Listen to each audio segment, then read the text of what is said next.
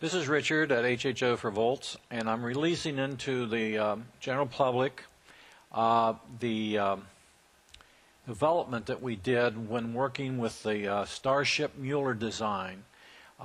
This is a anti-cogging, not only anti-cogging, but an increased yield on coil output and current reduction of that drive coil.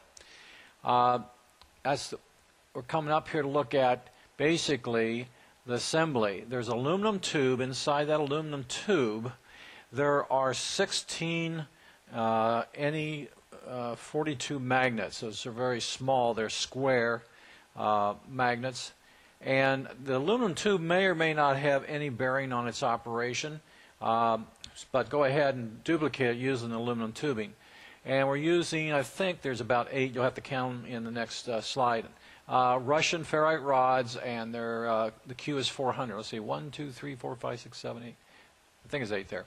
And you can see the end magnet, the number 16 magnet, flush with the aluminum tube ending. So most people, in fact, I think everybody's given up on the UK Romero Mueller thing. It was a joke. It was a hoax. So this is our Starship motor, which you go back and look at our other videos to see the whole construction. So we drilled a hole through the top panel to expose our access, get our access to there. And you can see one of the magnets. That's an N42 2-inch by 1-inch round.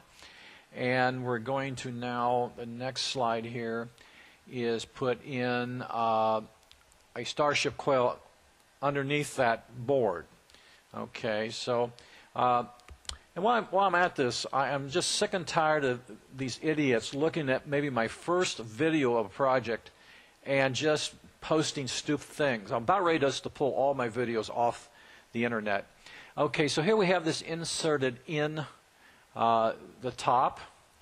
And getting back to that, you know, everything I posted you can build. After you build it, and if it doesn't work, then you have the right to post your negative comments. Now you can see it stop in through the top. Actually, the coil was actually shown mounted, but I just want to show you what it looks like in relationship to the magnets on the wheel. This is an absolute fantastic approach. Now I can't tell you it's going to work for another coil design, but it will work for the Starship coil. And it's absolutely quiet. When you hear this run, even though it has a magnetic ferrite cores, there is no noise whatsoever.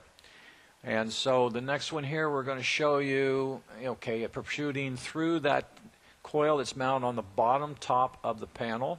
You can see the other coils that are mounted on the bottom. Originally our design was to have 36 coils, top and bottom.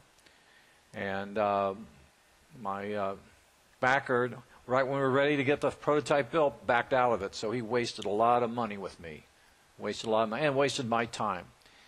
So now we come up to where you can see kind of the spacing. And when you, it is critical on that pushing how far through, because then you'll get to where you get a cogging effect. So you want to do it, and you can see how it works by just gently spinning the wheel, and it will slow down, and suddenly the magnet will speed up. And it's just slightly slowed down there. So it's actually, we pick up quite a few RPMs and our current drops. So go ahead and use this design. It's out there. That's why I published it. Thank you for watching. This is HHO for Volts.